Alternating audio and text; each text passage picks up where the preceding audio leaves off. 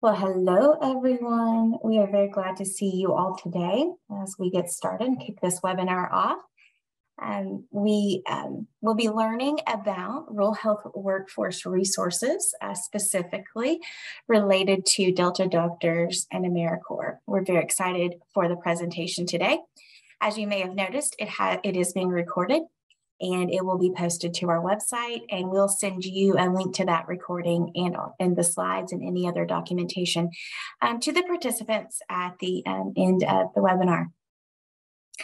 My name is Kim Mayo, and I am the program manager with the National Rural Health Resource Center, which is providing today's webinar. We would love to see your bright shining faces if you're able to connect your video feature. And you can do that by selecting the camera icon in the lower left corner of that screen, of your screen there. Your audio is muted by default, just to avoid any background noise.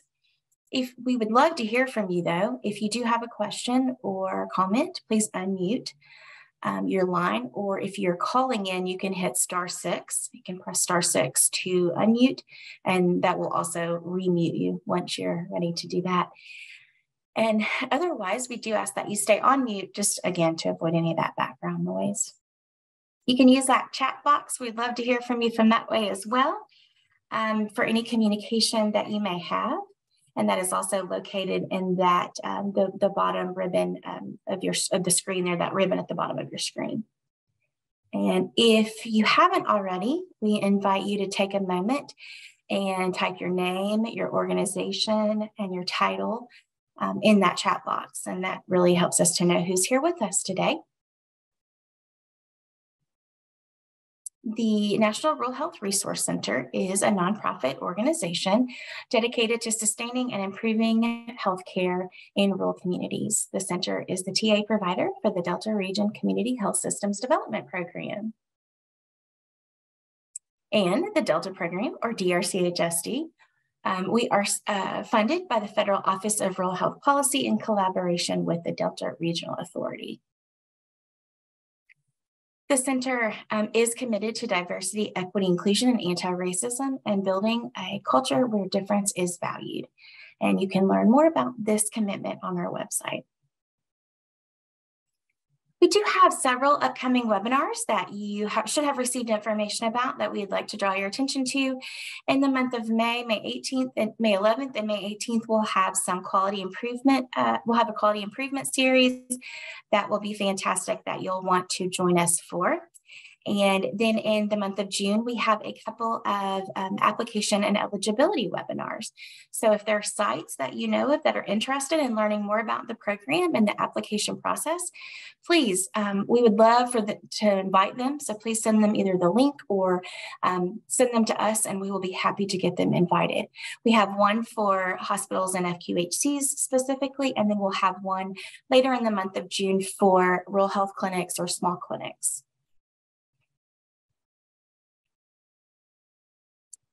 Okay, as I'm introducing today's speaker, we've got 3 polling questions that have been pulled up, and I'll let you all complete those as I introduce our speakers today. We have 2 fabulous speakers with us that I'm very, very excited about. Tamika Eatman is an assistant program director at the AmeriCorps National Civilian Service Corps, that's NCCC. The Southeast region, campus, which is located in Vicksburg in Mississippi. And she has been serving with the agency for 10 years. And she develops projects and provides grant application assistance through the states of Mississippi, Alabama, Louisiana, and Tennessee. As the assistant program director, she supports the NCCC members, staff, and external partners in the planning, development, and coordination of projects, helping to identify needed resources, timelines, and metrics for success. She is a proud AmeriCorps alum who attributes her service year as an American Corps Promise Fellow to a career dedicated to service, youth development, project planning, and training. We also have Christina Wooden with us today as well. She joined the Delta Regional Authority in March of 2016. She oversees DRA health programs, including Delta Doctors Program, Innovative Readiness Training Program, and the Delta Region Community Health Systems Development Program, and the Delta Region Rural Health Workforce Training Program. She holds a Bachelor of Science degree in Business Administration from the University of Missouri at Columbia and a Master's degree in Public Administration from the University of Louisiana at Monroe. She is a graduate of the Delta Leadership Institute and Harvard University's Executive Leadership Academy. She has over 15 years of experience in community development. She is originally from Caruthersville, Missouri, and she is an active yoga instructor, running enthusiast, and enjoys spending time with her children and dogs. So I'm very excited. I believe Tamika will be kicking us off today, and I will turn it over to you. Thank you, Kim. Happy to be here with you all today. So I'm happy to talk about AmeriCorps NCCC and how we can assist and partner with the folks that are on this call in helping you to accomplish your goals. Let's go ahead and go to the next slide. So with AmeriCorps, hopefully some of you on the call have either worked with AmeriCorps before or heard about us, but we're a federal service agency, and there's an umbrella of several different types of programs that fall within us. We have AmeriCorps Seniors, which for those who are 55 and plus can serve with AmeriCorps Seniors, and we have 3 different types of programs there. But then we have also state national, our NCCC program, National Civilian Community Corps, which I'll be talking about today, and our VISTA program. And under NCCC, we also have an umbrella program underneath that, which is FEMA Corps. Next slide. So just to give you kind of insight into the 3 different types of AmeriCorps programs. Volunteers in Service to America,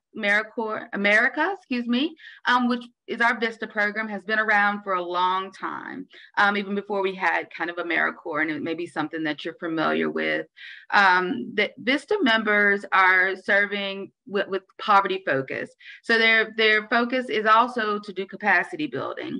So they're there for year-round support, but then also they're there to assist with what would be volunteer recruitment, anything that deals with capacity. Maybe that means more promotions, things of that area.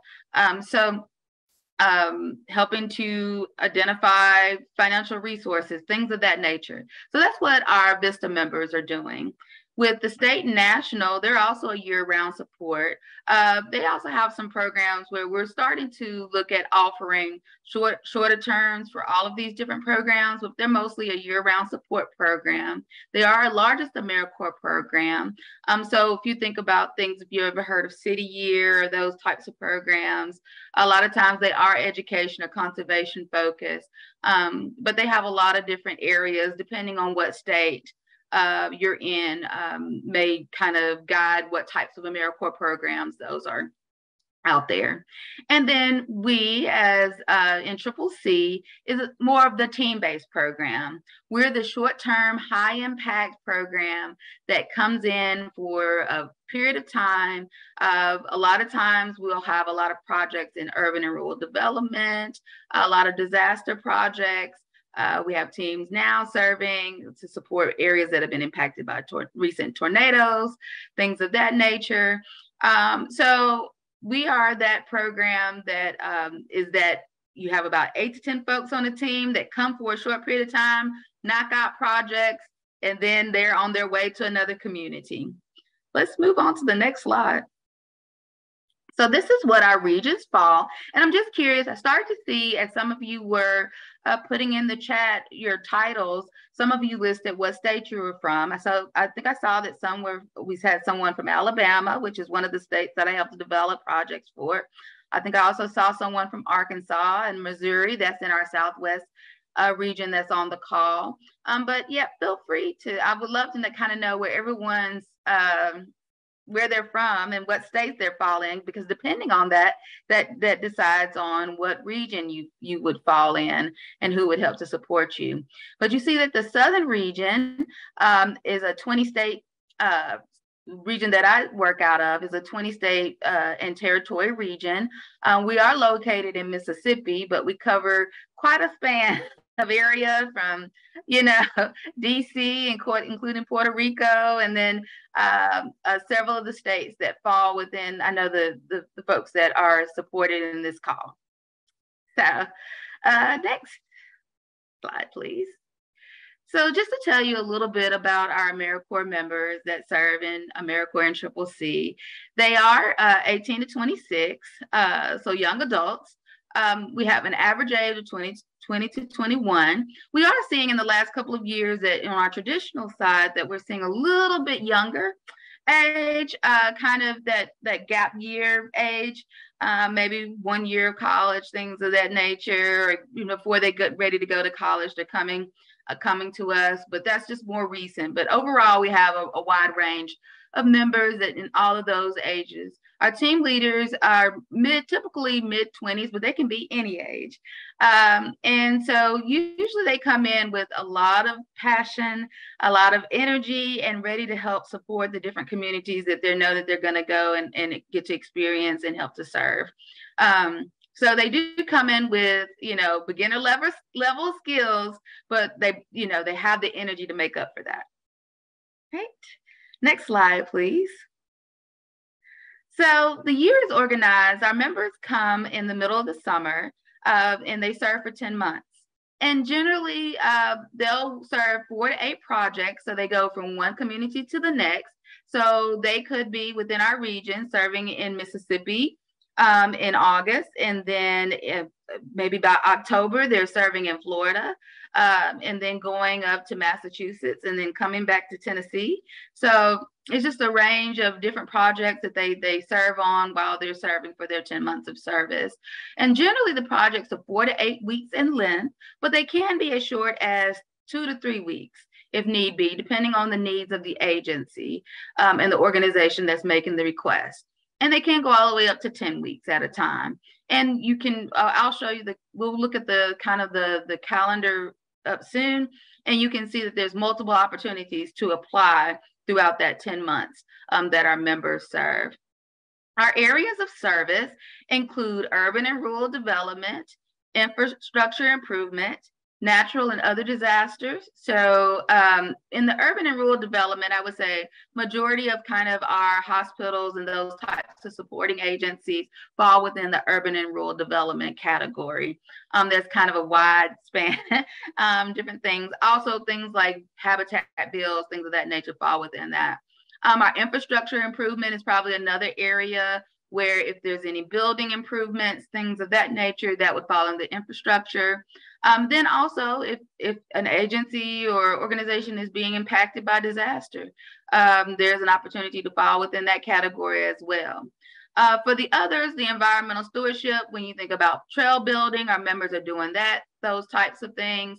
And then energy conservation, when you're thinking about maybe energy efficient light bulbs, installing those, or other rain barrels, other things of that nature are kind of more in the lines of our energy conservation area. All right, next slide, please. So just to give you a little bit more idea of what some of the things that they've done in different in supporting different hospitals in the past few years, a lot of them have filled kind of what you would maybe think of in the past as candy striper roles, and helping to support in that type of way. So in helping with the food prep, and I think some of the pictures here kind of show that, helping with some of the meal delivery and those types of tasks. But then also maybe helping with the screening and switchboard operation and taking calls and things of that nature has been something. Also, when you think about types of warehouse or stocking and things, keeping those that up and going and keeping that organized. They've been helpful with that, along with environmental services support. Talking about public facility rehabilitation, I know that in some of the hospitals that they've served in the past, we've had members in some of my states have gone in and done different beautification, grounds enhancement types of projects. So maybe that includes planting flowers, cutting down the bushes outside of the hospital, Or maybe there's a community component built in where seniors come in or different individuals come in and maybe they help replace the carpet or paint the walls and things of that nature, to paint murals to make it more inviting. So there's lots of different things in terms of that area that I believe that, that our members have helped contribute to, and then also present opportunities for them to contribute to. Also, when you think about community engagement, when you think about event and volunteer coordination, whether it be health fairs, getting out more into the community, working with other health organizations, when it comes to anything that maybe takes a little bit more than the norm, volunteers helping to coordinate those types of events, our members would probably be a great asset in those types of events. And we really look forward to having them involved in those types of things. And of course, with COVID-19, they were highly involved in logistical support and at vaccination sites at those times and needs when there's like high volumes of individuals, and when they needed to kind of help with parking and things like that, and traffic and all kinds of things. Our members were there to kind of help with some of those things as well. So that's something to think about, when there's a high need and a different type of need, then we can come and kind of rise and kind of assist with that as well. But with all of these types of service opportunities, it was kind of really great, because when you think about the age of our members, which is 18 to 26, is really a great and wonderful opportunity for them to shadow and work. It really kind of influences sometimes their life after decisions and what they want to do with their lives. And so to be able to serve in this capacity and to meet different professionals and kind of help guide them and kind of seeing what areas they want to go to and all of this is very beneficial for our members as well. All right, next slide, please. So when you're thinking about, okay, so how do I, any of this kind of, as we kind of come to this next stage after the pandemic, even though I feel like a lot of agencies and I know a lot of organizations are still dealing with a loss of volunteers and maybe haven't built that back up yet.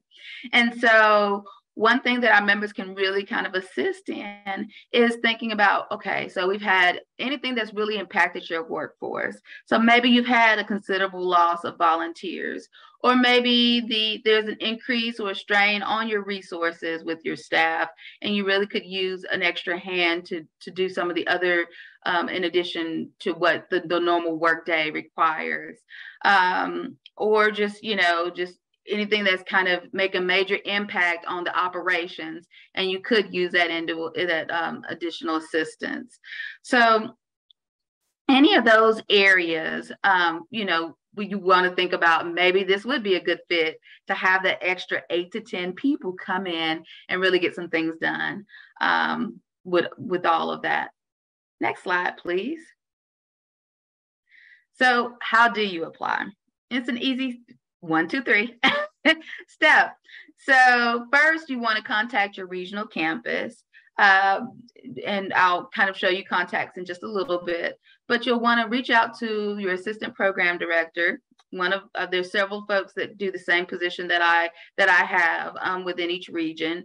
And when you talk to that individual, you can share kind of ideas, work with that person on ask any questions specifically that you have about the program, about our members, and things of that nature. And we're very excited and happy to talk with you. Each of our campuses have great assistant program directors that are willing to work and kind of help you think through ideas. And, so feel free to reach out to us, and we're happy to do, kind of help you think through how to utilize a team, because we're here to help meet the need. So maybe you didn't see something on my list, but you could say, oh, I really think a group of 8 to 10 young adults could do a really great job in making this happen. Just throw the idea out there and we'd be happy to consider that. Also, the next step is completing a concept form.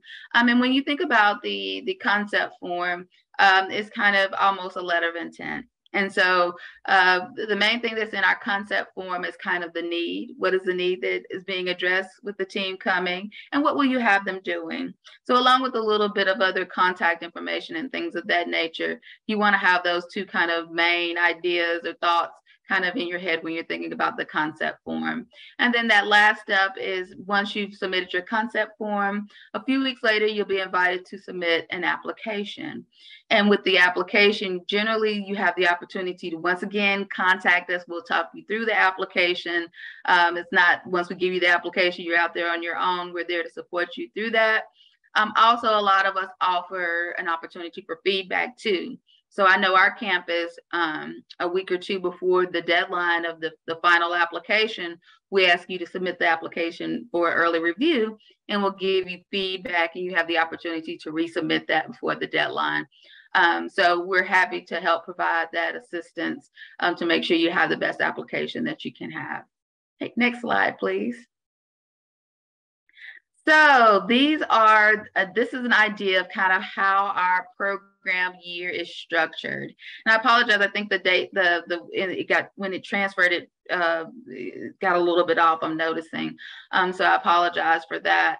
But for our Southern campus, which I'm out of, you'll notice that we've almost followed the, almost like a school year. So our teams arrive in the summertime. They go through about a month of training, and then we start to send them out in communities in August, and then they wrap up around May. And so, and then you'll notice that for our round one, we actually have an application deadline on today. So for teams to start in August, and serve through October of this year, they would actually, someone would submit a concept form today. You could either go to our website or reach out to your assistant program director and get that concept form. Then the full application would be due in June. And so you would submit that concept form, and you notice it's almost like a 4-month type of process. The concept form is submitted in April, and then by August, you'll receive a team, and then so it's almost kind of that area of planning between April to August. So our different campuses on a different schedule, and I apologize, it looks like our Southwest, that row was cut off, but I know we have a few folks that are from Arkansas and Missouri, and they actually have a concept form coming up June 16th. So they'll be starting, we all start on different times, our different campuses. And so our round this year starts in August. They have a little bit later start this year. And so their round one starts November 3rd and goes through December the 17th. Their concept form will be due June 16th, and their full application will be due August the 11th. And similar to us, they have multiple kind of rolling deadlines for different rounds, but that's kind of the most one that's coming up for right now. And then we can see the North, I think it's showing on the screen, the one for North Central. They're kind of wrapping up one of their program year. And so May 2nd will be their concept form deadline for rounds beginning in September and October. So I'm not sure if we had anyone that fell in our North Central that's on the call today, but that kind of shows you that we're all kind of in different cycles, but there's kind of this opportunity to apply multiple times throughout the year for different rounds, depending on maybe when you think your most time of need, like this is a high impact time, we really have increased clientele, things of that nature. Or we have a lot of programming going on during that time. And so we really could use that additional assistance. Next slide, please. All right, so with AmeriCorps NCCC, I know with some of our other AmeriCorps programs, there is a cost share or something of that nature, but for NCCC, there's no charge to help support a team. But we do ask sponsors to provide the lodging And that can look a lot of different types of ways, right? So that could mean them staying with a partner agency. Maybe there's a local church. We don't require them to have, it doesn't need to be really fancy. They can use cots if they need to be, you know, and then also there's the opportunity to maybe, so, you know, maybe there's other community agencies that could really use the support of AmeriCorps NCCC team. And so maybe that agency has the housing. And so maybe you all can work together to have a team for a period of 4 to 6 weeks or 8 to 10 weeks. And a part of that time is with the partner agency, and part of that time is supporting your organization or your hospital. And so the addition to that, we also ask that our sponsors provide the project materials. We're basically providing the labor, the boots on the ground, but we ask that you support the project materials and then also the training and orientation. As I mentioned earlier, they're young adults that are coming in, they're unskilled, and so they're actually looking for those opportunities to learn more and gain more experience. And so they're not going to necessarily come in knowing what role you want them to play, but they're very open and are quick learners. And if you could just have someone, staff or volunteer, to provide the training, that's important to kind of get them off to a good start. But then also we ask that you provide 40 hours of work week, and that can look from, I mean, it kind of depends on what you need. That can be an 8-hour, 8-hour day for, Monday through Friday, or maybe no, you need them on Saturdays and Sundays, and it's just maybe they work 4 days a week, 10 hours a day, and that includes a Saturday, Sunday type of work day. It really kind of depends on the shifts that you need. They can do different shifts, things of that nature. It can vary depending on what your needs are, right? And so in addition to making sure that they have that 40 hours of enriching service, you also want to ensure that they have the supervision that's needed. So we ask and require that you provide at least a minimum of 50% of the hours that they serve. So for a 40-hour work week, that would be 20 hours a week. And that could be that doesn't necessarily have to be one designated person. It could be multiple people. It can be a lead volunteer. And depending on what task, it could be a different individual. So, the more supervision probably is needed at the beginning when they're first getting started, or depending on how challenging the task may be, depends on how much supervision is needed. But that is one requirement that we ask that you do supervise at least 50% of the time. Right, next slide, please. So in addition to that, there are a few things that we provide as well. We're sending our team there in a 15-passenger van. They come ready, so they're there. They can get from one place to the next. Also, the team leader that I mentioned earlier is there on site to help and serve as a liaison and support the team. We also have unit leaders that are staff that supervise those team leaders and teams. And so if you want to talk with staff members, there's also that opportunity to have that support as well. But that team leader is on site. Also, our members, we realize that they work with different vulnerable populations. So we make sure that they're coming to you with background checks. And our teams up to this point have been fully vaccinated. Some other things that we cover with them serving with the federal program, they come in with workers' comp, and we also offer them some health benefits. Also, they get a budget for food. The last year or so, they recently got a bump. So they get $6.10 a day that they budget, and they make it happen. They work. So the main thing with their housing, when you're thinking about it, you want to make sure they have access to a kitchen so that they can use their money wisely and cook that way, or provide meals if that's a possibility. But we really, they can help prepare their own meals if you have housing that does that. But they do live on a tight budget to make and need access to that. And also we do send them with laundry and some other things if needed. All right, next slide, please. So these are just a couple of comments in terms of when our teams were working with hospitals or working with other organizations. They really can come in, like I said earlier, and bring in lots of energy. And they really want to see, ways that they can really support and ways of what are the needs. They want to find out what are the needs of that area and how can I best serve to help support the organization that they're supporting, but then also the people that they're supporting. And our members really do kind of bring that. And it's exciting to actually be just a staff member and work with them. Next slide, please. So this is your contact information. Of course, I'm Tamika Eatman, and if you're from Alabama, Louisiana, Mississippi, or Tennessee, I'm actually your personal contact, and you can reach out to me. For anyone, I know that we had several folks that, I don't know if I saw anyone from Kentucky, but Stephanie also works in our office.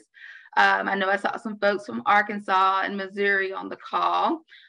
So feel free to reach out to either you can email the general email for those campuses, but then also you'll notice on this slide, I've provided direct contact for individuals. So, just depending on what what state or region you're from, then you'll have a contact and we'll be happy to work with you to help you apply. We want to definitely see applications coming in soon. I know that April 27th is a little bit of a short deadline for those, but you notice that we have another one coming right around the corner for the states that's in our region. So I would love to see some applications coming in. Kim, I don't know if there's any questions or. Yeah, I don't see any so far. If you do have any, please just submit those in the chat or kind of save them to the end, and we'll let Christina kind of jump off. But yeah, or jump in. All right. All right. Thank you. Yeah, thank you. Yeah, if anything comes up, feel free to put it in that chat and we'll be monitoring. Otherwise, we'll let Christina. Good morning. We'll chat about the Delta Doctors Program for a few moments today. Next slide.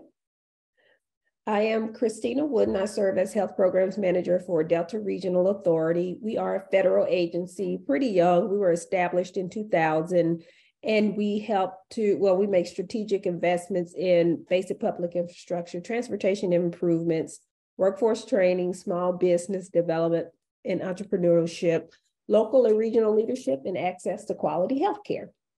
Next slide. Here's our region. We serve 252 counties and parishes throughout 8 states along the Mississippi River and also the Alabama Black Belt. So access to care, 241 of 252 counties and parishes that we serve are in a health professional shortage area. I think we all know what that means. And also 244 of the 252 counties and parishes that we serve are in a medically underserved area. And here's kind of a map of what it looks like to be in a health professional shortage area. The darker the green, the higher the score, the more of the shortage. So if you kind of look at where we serve, our footprint from Southern Illinois down through Louisiana, you see some dark green. So we serve an area that's, there's a pretty good health shortage, a shortage of physicians. Next slide. Same case here in terms of the medically underserved area. Most of our areas in orange or gray. So most, again, I believe 241 of the 252 counties and parishes are in medically underserved areas. Next slide. So that is why the Delta Regional Authority, we created the Delta Doctors Program, or we didn't create the Delta Doctors Program. We implemented the program and we call it the Delta Doctors Program. So this program allows foreign physicians who wish to stay in the country. They're already here on a J-1 visa studying. It allows them to stay in the country if they commit to serving within our footprint for 3 years. So as a federal agency, we're an interested party. So we serve a footprint. There's a shortage of physicians. So the Department of State allows us to make recommendations to them for physicians to come work in our footprint because we do have a need. So who can apply for this program? Foreign physicians, both primary care and specialists. They have to commit to serving in the footprint for 3 years. They have to work 40 hours a week or 160 hours per month. And they have to provide direct patient care to individuals regardless of their ability to pay. And also, of course, they have to comply with our guidelines. Next slide. So what is an eligible area? Remember, we chatted about 241 of the 252 counties are in a medically underserved area, and 244 of the 252 are in a health professional shortage area. So there are certain portions of our footprint that don't fall within a HIPSA or MUA. We are not allowed to place or make recommendations for physicians to serve in those areas. So the hospital or the healthcare facility must be located in a health professional shortage area or medically underserved area in our footprint. Next slide. So how do you get started? So this can be a barrier. So it's very important that a healthcare facility, an employer, must recruit.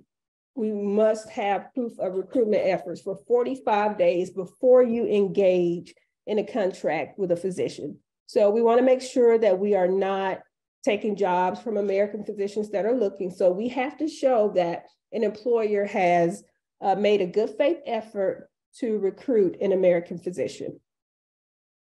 Next slide. So what does the application process look like? It's not as easy as Tamika's. She said 1, 2, 3, and you're done. Each employer, we have to have an immigration attorney that represents the employer submit the application to us, because it's very important that the documentation is correct and that we have a letter of an opinion from an immigration attorney that says, hey, everything in this application is true. This physician is, based on the documentation within the application, eligible for program participation. Next slide. So there are about 20 items that you have to gather with your immigration attorney to submit to DRA. We'll just run through these really quickly. The first is a form that the attorney has to complete that says, yes, I am representing this employer, and this is the physician that will be applying for the J-1 visa waiver.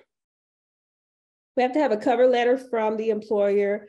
And the two most important things that need to be here, the patient to physician ratio. So the patient to physician ratio really shouldn't fall below 1 to 1,200. So that means for every 1,200 folks in Pemiscot County, Missouri, there's only one cardiologist. That's our threshold. When it falls below that, we have to do a little bit more digging, but that helps us to show a need. And also, we have to have 3 years worth of data in terms of who the employer has served. So we want to make sure that the employer is serving individuals that utilize Medicare, Medicaid, or those who are self-pay. The third item is the Department of the State data sheet. This is something that the attorney will do for you. I'll just say that. And number 4 is a CV with the Social Security number for the physician. Next slide. Number 5, this is another form that your attorney is a one-pager. This is why it's so important to have an immigration attorney package these items, because most of the items, you wouldn't be familiar with, or you wouldn't work with them on a day-to-day basis. And number 6 is pretty important. We have to have a signed, executed contract between the employer and the hospital. And you see what we're looking for here. We want to make sure the physician will serve in the region for 3 to 5 years. There can't be a non-compete clause. So you can't say after this 3 years, you can't open up your own practice in this area. We're not allowed to have a non-compete clause in the contract. And again, the physician has to work 160 hours per month or 40 hours per week, and they have to commit to serving patients regardless of their ability to pay. And of course, we want to know where the physician is working. So the name and address of each work site. Next slide. Items 7 through 13, again, we have to have proof that the employer is located or the work site is in a HISPA or an MUA. Number 8 and 9 are immigration forms that your attorney will assist you in. We have to have a letter of opinion from the legal representation that says, hey, everything in this application is true and correct. 11 and 12 are our program guidelines that say, hey, you're going to turn in your compliance reports on time, and you're going to basically abide by what your contract says. Number 13, proof of prevailing wage data. We have to make sure that the foreign physicians are getting paid appropriately. So we don't want to see any wage fall below level 1 of prevailing wage. Next slide. Recruitment documentation, very important. Again, this is kind of the first step. We have to show that the employer recruited for 45 days on a national level. So that could be Indeed, WebMD. We have to show that the employer made a good faith effort to recruit an American physician. We also have to have letters of community support, letters of recommendation, and of course the copies of board certification, the state medical licensing for the physician. And 18, we have to make sure that the facility that the physician will work in actually exists. Next slide. Last few items here. We need a copy of the posted public notice of sliding fee payment for each facility. So we have to know that the employer is offering some type of sliding fee based on income for patients that come in to receive services. We have to have a list of the primary care physicians or specialists in the county or parish. So just want to make sure that there's actually a need for a radiologist or a cardiologist. We don't want to request that a physician come work in the region when there's no need. 21 is a copy of the passport. And then of course, lastly, we'll need a statement from the physician, just, acknowledging that yes, they're submitting this application. They would like to work in the footprint. Just want to hear from the physician. Next slide. Compliance guidelines. So once a physician is on board, we have to have the employment verification form. So within 1 week of employment, we like to see that the physician is on board. It's just a 1-pager. And then every 6 months, the employer and the hospital submits the DRA a compliance survey, just says, this is what we've been doing. This is how many patients we've served. And, this is how things are going for me at the facility. And we can conduct a visit unannounced during the 3-year service period for the physician. Next slide. The Conrad 30 waiver program. So the Conrad 30 waiver program is offered through each state. So each state has 30 slots or 30 recommendations that they can make to the Department of State for foreign physicians to come work in the footprint or come work in the state, sorry. DRA doesn't have a limit on the number of physicians that we can make recommendations for, and we don't have an application period. So we accept applications all year round, and we can process as many as I can process. So there's no limit there. That's really the only difference between Conrad 30 and the Delta Doctors program. Next slide. And here's your contact on each state level for the Conrad 30 program, because typically we'll see an employer apply through the Conrad 30 and maybe they need 6 doctors. And as you can see, those slots fill up pretty quickly. So they'll come to DRA and say, hey, we're in need of a cardiologist in this parish in Louisiana. We'll process the application because the slots have been filled through the state's Conrad 30 program. Next slide. There are a couple of books that I picked up when I first started overseeing this program. The first one is the Physician Immigration Handbook. And the second one is the Foreign Physicians Immigration Handbook by Barry Walker, who's an attorney in Mississippi. These are just 2 resources that I thought I'd put out there for you. Very helpful. Everything's in layman's terms. So if you'd like to pick those up, They're very helpful. I think I rolled through that pretty quickly, more quickly than what I thought I would. If there are any questions, just let me know. Just, this program is not that complicated. It's just a lot of documentation that has to be submitted on the front end. These physicians are here studying in the United States, and after their studies are over, they're required to go back home for 2 years.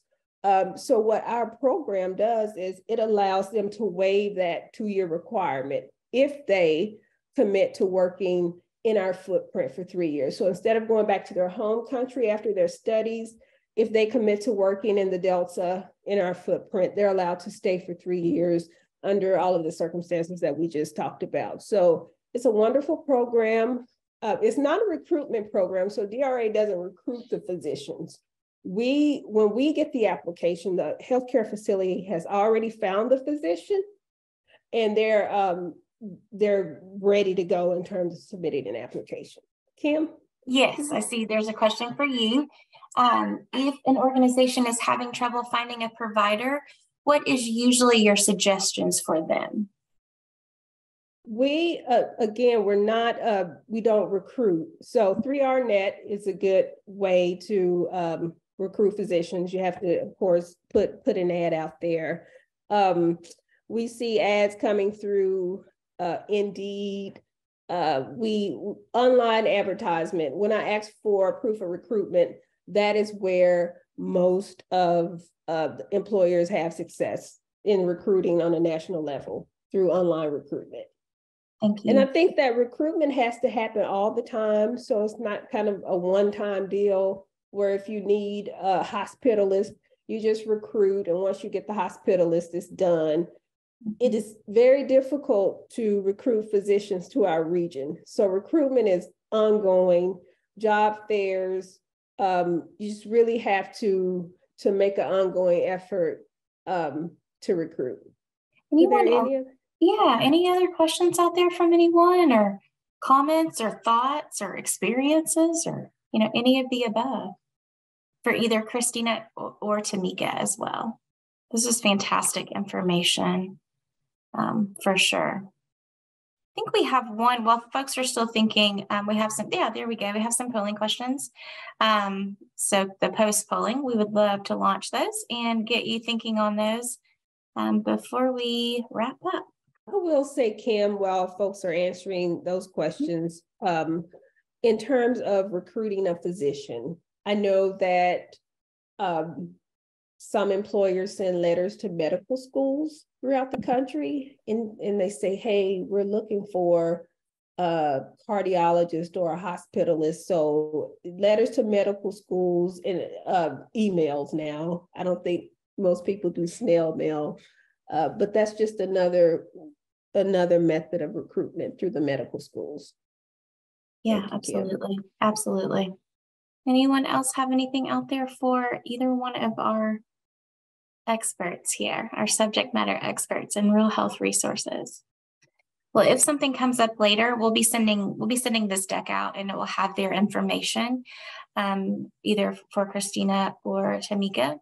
And if it's for someone other outside of Tamika's region, I know she will be happy to forward that information along. Or you can always just get in touch with us here at the center, any one of us, and we'll be happy to get that information to them. But they're highly responsive, and they will get back with you if there are questions or anything.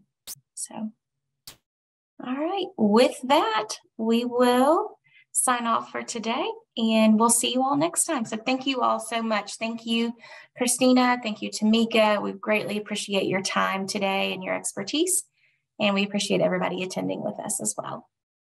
Thank you. Have a great day. All right, you too.